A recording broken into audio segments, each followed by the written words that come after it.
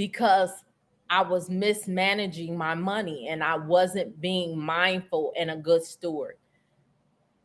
The blessing without that boundary saying, hey, let me vet this investment. Let me check with my people and see if it's okay. That's a boundary.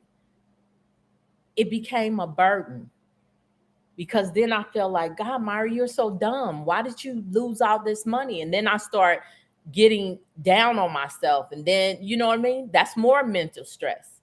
So yes, it became a burden.